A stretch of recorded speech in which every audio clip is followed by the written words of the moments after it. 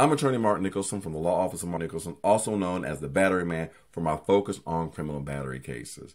And today I'm glad to be back. It's been a while. I took a little bit of a break because of work and then also vacation holidays. But I'm back and I'm going to continue to produce content. At least I would like to do weekly so you can stay abreast of things that hopefully you find interesting and things I find interesting about some of the legal cases that are going on. Today I'm going to talk about Johnny G Goode. Yes, Johnny G Goode. Jonathan Majors, and the G is for Grace Jabari, and then the Goode is for Megan Goode, his current girlfriend.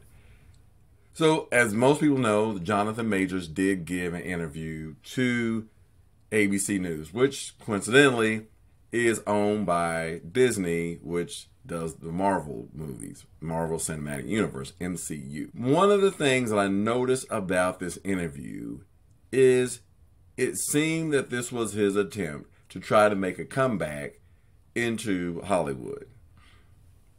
The problem I see with this is it's too soon. Not too soon to try to come back to Hollywood, but the interview from a legal standpoint is too soon. And the reason why I say it's too soon is because he has not been sentenced yet.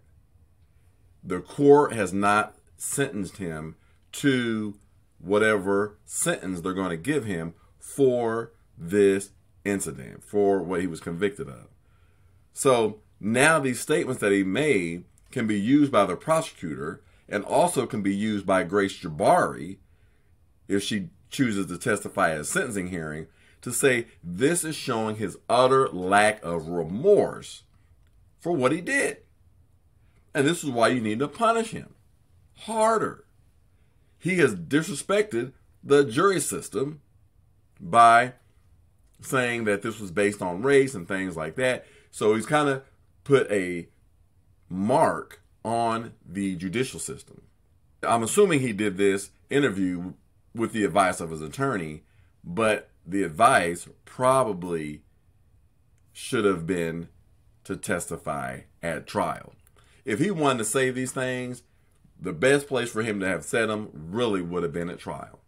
Now, it's easy to say that he should have testified at trial now because he was found guilty. But looking at some of the things he said, this would have been better if he said it at trial. Like, for the most part, he sounded believable. He did say they had a tumultuous relationship.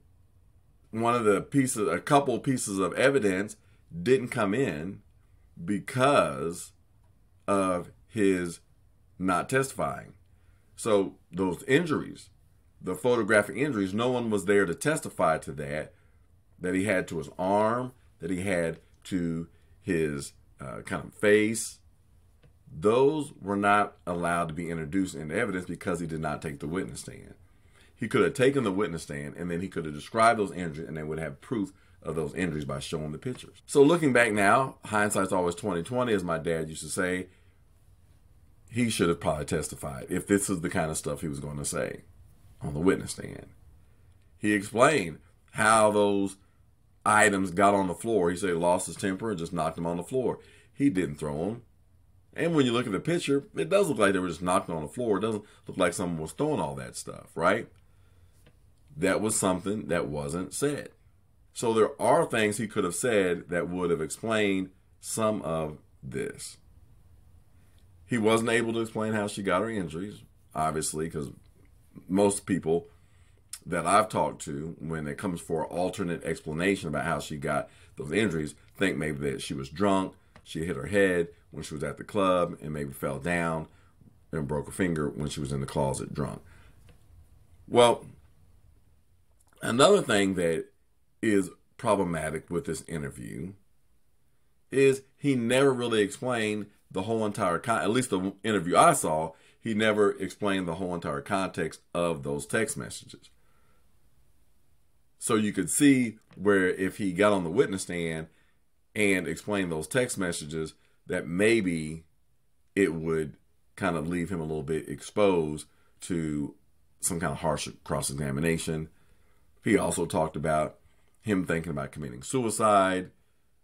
So that really didn't come out, but it could have been explored. Maybe that'd make him a little bit more sympathetic. Who knows? But there's definitely things that Jonathan Majors could have testified to at trial that could have maybe helped his case. Also, Grace Jabari. So one of the questions that he asked was about if someone was white, do you think they would have been convicted? And he said, I'll do you one further. What about if this was a black man chasing a white woman down the streets of New York like that? He would have been shot. Well, that is a very interesting contrast that I've heard people say. Yes, reverse it. Here's a man chasing a woman down the street. People are going to think, hey, what's he doing? She's trying to get away from him. So in that particular case, I think it would have been more about the idea of the different way the sexes are treated if a man's chasing a woman than if a woman is chasing a man. As a matter of fact, if a woman is chasing a man, people are going to most likely think, what did that man do to the woman to get her to chase him? But if a woman is running away from a man, it's like that man is trying to harm that woman. So you also have the issue of how the different sexes are treated in this particular case, and in that analogy that he gave. There's also the mention of him saying, hey, Coretta Scott King, Michelle Obama. Well, that is why I'm wearing this shirt. The National Civil Rights Museum in Memphis, Tennessee, the Lorraine Hotel, the place where Martin Luther King was assassinated. Well, look at it from this point of view.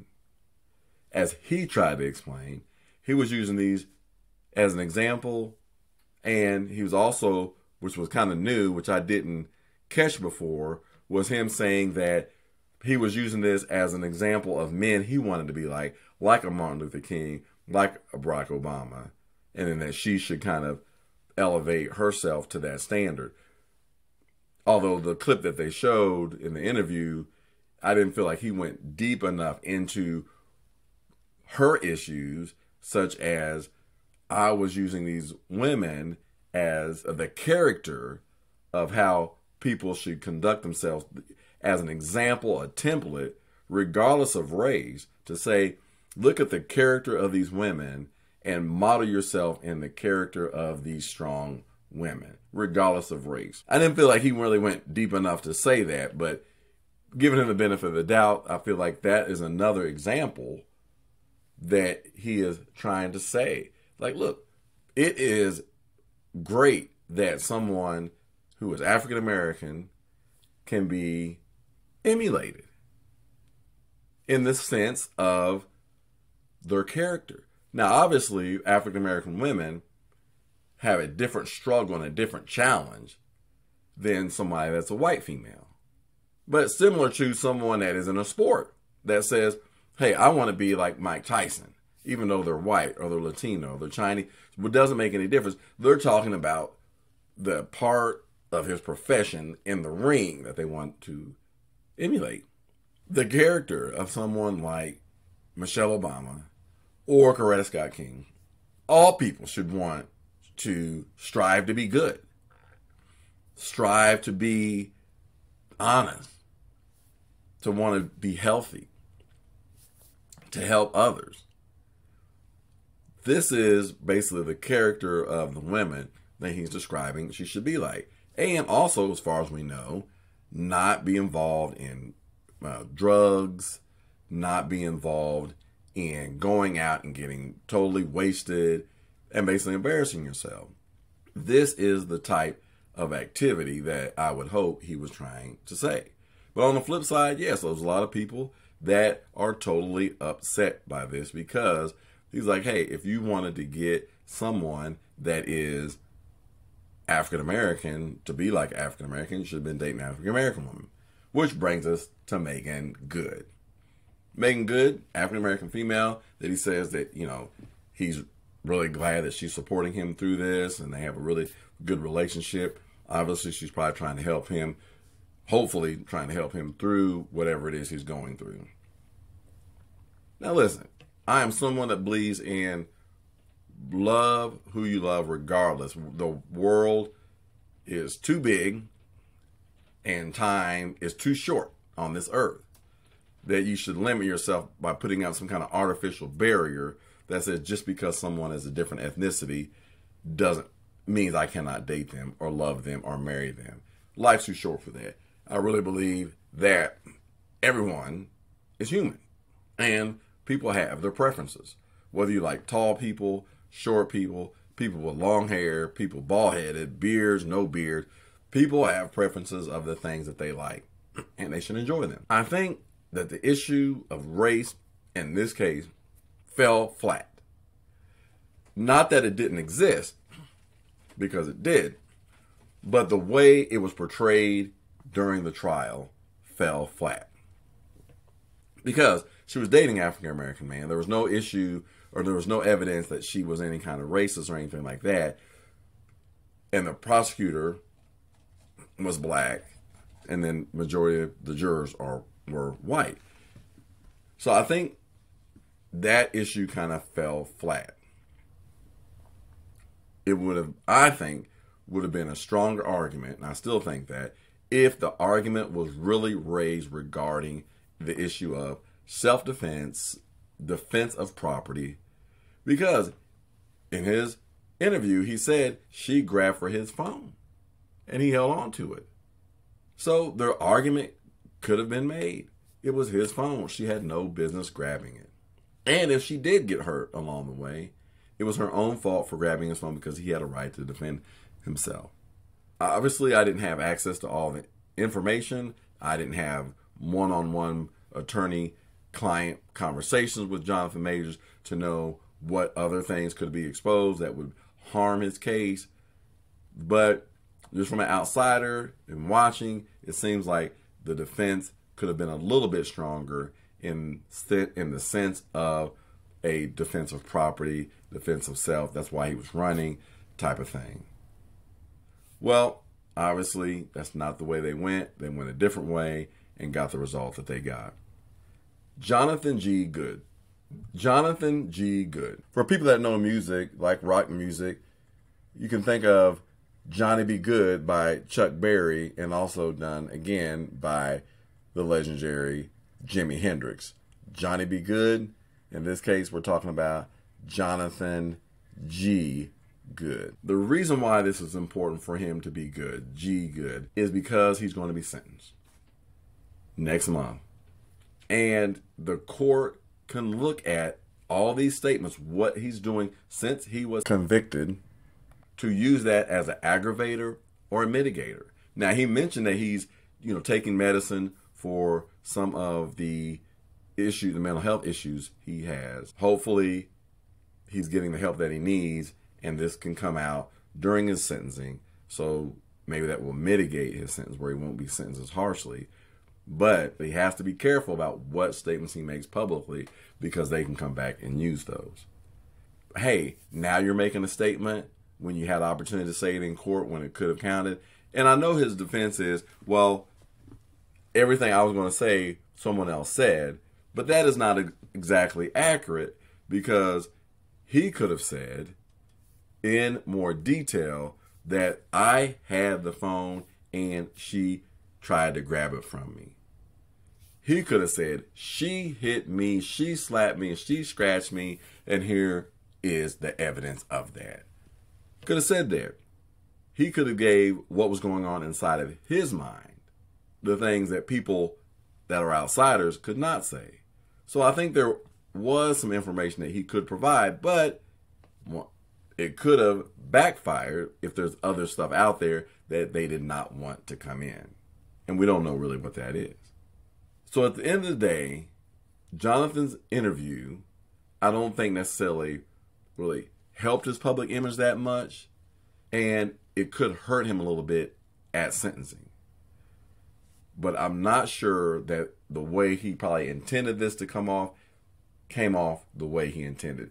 Similar to in the very beginning when his attorneys were saying, hey, we have video and documents that's going to exonerate him and all this kind of stuff like that. And then they started letting it out, and then it really didn't do what they said it was going to do. Here's another example, I think, where if he has a PR firm or whoever's giving him this advice, I don't think it's the best advice. Now, I put a caveat on that by saying I am not some PR firm and I don't have a lot of experience, in Hollywood or how things work. I'm just saying from the average person's view that's watching this, I don't think it really swayed anybody to a side that really was not on his side already. And it's evidence, statements that can be used against him in court to say that he's not really remorseful. He's basically disrespecting the jury verdict. And he doesn't have to be remorseful. If his position is, I didn't do anything wrong, what am I going to be remorseful about? I understand that, and that's happened in cases I've had.